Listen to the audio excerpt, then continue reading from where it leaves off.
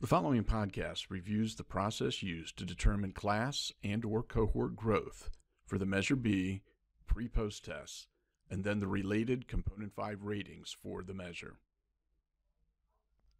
The district will provide class or cohort data reports listing the following information for each student: pre-test quartile, pre-test scale score, typical growth value, post-test scale score target, and the student's actual post-test scale score. The final column, target met, contains a yes or no value, indicating whether or not the student met his or her post-test target. In the case of student 1, the post-test score of 15 is equal to or greater than the target of 13, resulting in a response of yes, target met. Student 3, on the other hand, had a post-test score that was lower than the target score, resulting in a no in the target met column. The reports are generated by the district and will include all students that tested on each teacher's report. In this case, there were 27 students in the class. It's important to note that the state Measure B assessments are not adaptive in nature, and without proper safeguards can penalize teachers whose students start in the highest quartile, in some cases providing typical growth values in excess of the total allowable points.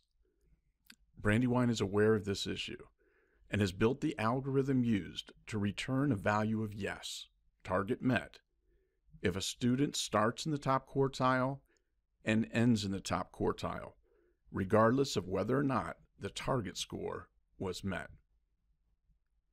Since fall goals were based on the percentage of students meeting their growth targets, simply divide the number of students meeting their targets by the number of total students. However, it's important to remember that roster verification must take place prior to calculating the percentage of students meeting their targets. In the example, the teacher has a total of 27 students listed on his report for this class. However, 3 of these students did not meet the required 85% attendance criteria and are excluded as a result of the roster verification process. So the teacher has a total of 24 students on his verified roster. So he'll use 24 as the dividend. 15 of his students met their average quartile growth targets. 15 students who met their targets divided by 24 students on the verified roster comes out to 62.5% of the students met their growth targets. This teacher's score for Measure B is 63%, or 63 points. The actual rating for this measure depends upon the goals that were established during the fall goal-setting conference. In this case, the teacher's Measure B score of 63 falls within the 55 to 64, or satisfactory range, just narrowly missing an exceeds rating. Most, if not all, of educators and specialists' final Component 5 ratings are based on 2 measures, each weighted at 50%. Overall summative ratings are determined by the individual ratings earned on each of the 2 measures as seen in the chart. Please note the difference between the 2 unsatisfactory ratings in red.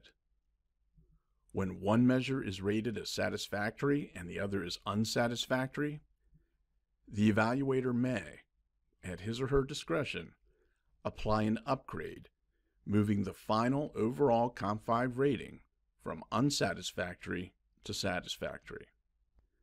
Should such a split rating occur, the evaluator may ask the educator to provide additional evidence for consideration during the upgrade deliberation. When both measures are unsatisfactory, upgrades are not allowable per DOE regulations. This concludes the overview on Measure B, pre-post test rating determination.